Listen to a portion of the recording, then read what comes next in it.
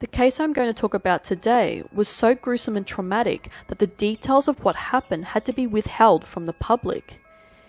It is one of Australia's worst murders, especially for this remote rural town called Greenough in Western Australia.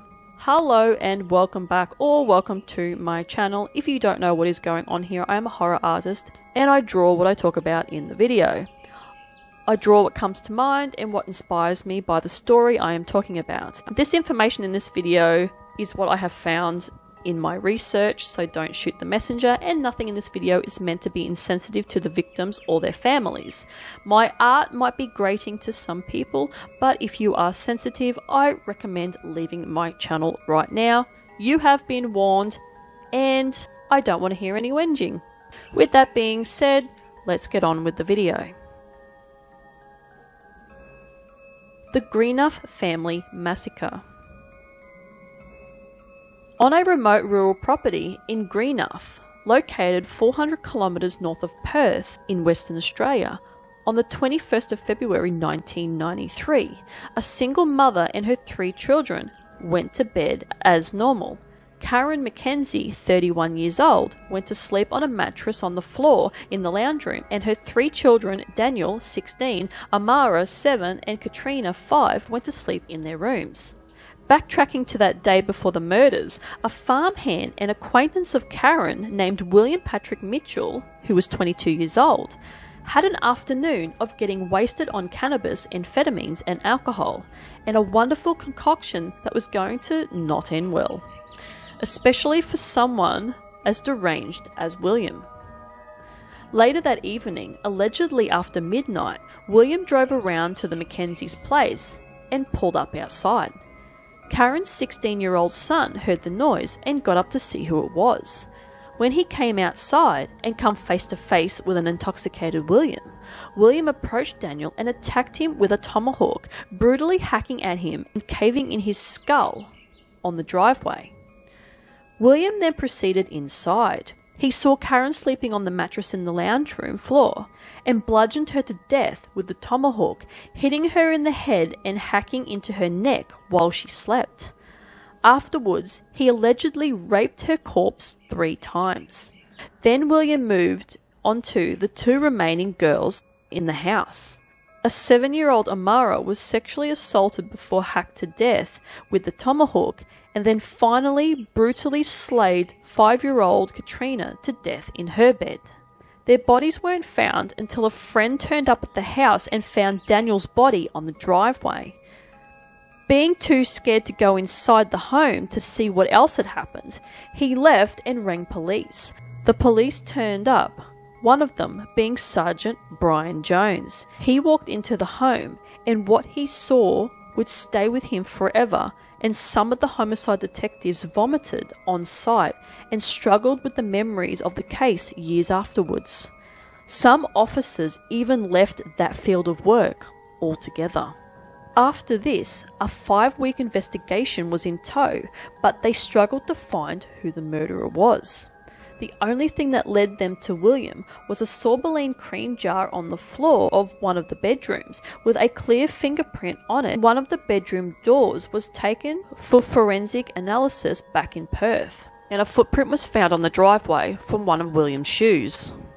72 other people were interviewed and investigated, and their fingerprints were taken as well. When they pinned William, he confessed everything. He said he was anticipating on a surprise attack and didn't plan on Dainayw being up and investigating who was outside. Apparently, Karen had rejected William's advances a few weeks before the murders, but this can only be alleged as the crime didn't seem to be passion-driven by the way that Karen's body was slaughtered and the way that a blanket was draped over the top of her head. It was also said and alleged that Karen was also involved with drugs before she died, and they may have been doing a deal that sort of went a little bit sour, and maybe Karen might not have paid a debt to William for potentially purchasing drugs off of him. But before William was caught, panic went through the state at the thought of someone walking around with an axe killing people as they slept. People couldn't believe that anything like this could happen in a quiet town that was only populated by 300 people. Once DNA was analysed from the crime scene, they knew who did it, and 5 weeks later, William was arrested. Once finally convicted in 1995 and brought to trial, people were outraged and believed that this should have been the reason to bring back the death penalty, but once the trial ended, he was serving 4 life sentences in prison. William appealed the ruling and got it taken down to a life term with possible parole in 20 years. This is when Karen's sister, Evelyn Clow, knew she was going to fight until her very last day that William never got out of prison. He was eligible in 2013, but it was squashed by Evelyn pleading with the review board and bringing up all the details of the case and what he did. Apparently William Mitchell was a loner, didn't have a lot of friends, and didn't have the best life living with his 5 siblings in absolute poverty. Apparently he spiraled out of control when his mother died when he was just 11 years old.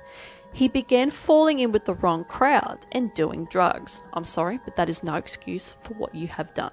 At the time of the crime, and even to this day, the judge of the case ruled that the way Dainayw, Amara and Katrina died will remain sealed with no details to be released ever, as it was deemed one of the worst crimes in WA. This crime still haunts Greenough today. William is apparently held in a medium security prison called Bunbury Prison, which he was moved to in 2009 from maximum security. Fuck, I would have left him in maximum security, to be honest with you. In 2007, Barbara Marchant, the mother of Karen, was sent a threatening letter she thinks came from William in prison. It read, "Found you, bitch. Had someone look for you. Got a photo of your little girl. Short hair, white shirt and little skirt. Nice. See you when I get out." Service Minister Margaret Quirk confirmed that the letter did not come from William or the prison, but he may have got someone to write it on the outside. Or it was sent from someone playing a disgusting joke on Barbara. There is some sick pricks out there, that's all I've got to say. A friend of Amara launched a petition in 2013 as well to stop William from ever getting out of prison. And she also got tens of thousands of people signing it. And it was presented to Parliament. As I stated before about Evelyn Clow bringing all the details up to the board to make sure this guy never was released, there was also police officers that also came forward to tell them their ordeal and their complete, utter trauma from the whole thing. And this was just enough to stop and squash the whole thing. All I can say is that it must be pretty heartbreaking what happened to this family if it's something that can never be released to the public. It must have been absolutely just beyond comprehension. So what do you think about this case? Does anyone out there know someone who lives in Greenough? Do you live in Greenough? Do you know or used to know the family? Let me know in the comments below. Like, I have some questions about the house. Like, is anyone still living in it? Does anyone live in it? Did it get sold by the family members? I did find it on a website called onthehouse.com. It was sold in February of 1994 for about $45,000, but that's the last time it changed hands. Who owns it now? Like, who? I can tell you now, I would never ever set foot in that house. Like, that would be a complete vortex of terror, I reckon. But I can't find any history on it. I did go and have a look at the house on Google Earth, on the maps and that, and yeah, just to see where it was located. And yeah, if you go to Google Earth and then drag the little man down to the road so you can have a look at the actual camera that the car will show you as it drives along the road, there is actually a part there that is blurred out. Basically where the driveway is beside the driveway, so I'm only assuming that maybe you can see the house from there. I don't even know if that house is still there. I don't even know. The property may have been sold back in 1994, but that house could have been demolished and they could have built some other stuff up in there. I can see some houses up in there, like quite a few. I have no idea what is going on in there. Probably none of my business, but I'm just curious. I just want to know some shit, that's all. It's tragic, it's sad.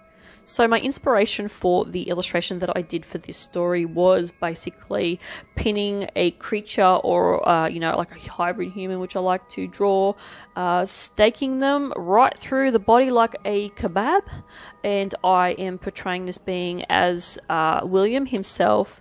And as far as I'm concerned, I think this is even too lenient for him to go through. I've got some of his limbs cut off, one of his legs. Actually, both legs are cut off. They're tied up by rope. He's got a rope around his neck.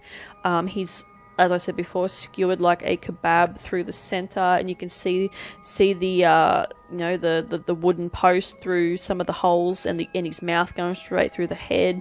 And I decided to add 4 little tomahawk axes to represent the lives, each life that he took, that this piece of shit took, all because, allegedly, I don't know if there was more to the story, all because Karen rejected his advances. Like, if that's what it was, like, you've got to be a pretty fucked up human being to do that to someone else, all because they did that. So as I said before, if you know anything else about this case, please let me know down in the comment section below. If I have missed anything, like I always say, I do comb the internet for all the information, and then I sift through it, and then I, write a script down.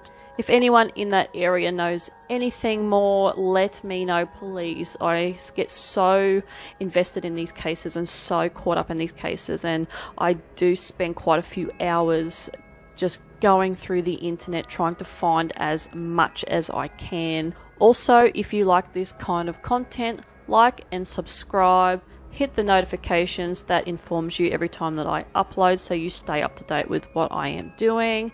I mix it up. I'll bring you some alien stories, I'll bring you true crime, I'll bring you some scary facts, conspiracies, all that sort of stuff. All the stuff that I'm absolutely interested in. I absolutely love it. You will find me on a weekend just sifting through the documentaries on Amazon Prime or other streaming services, just so I can just see how crazy and how completely fucked up this world really is, and then I like to draw about it and bring it to you guys. But anyway, that is enough of me rambling. I'll leave you with what is left of this video if you want to watch and see how this illustration turned out completely, and I will see you guys in the next one. Bye.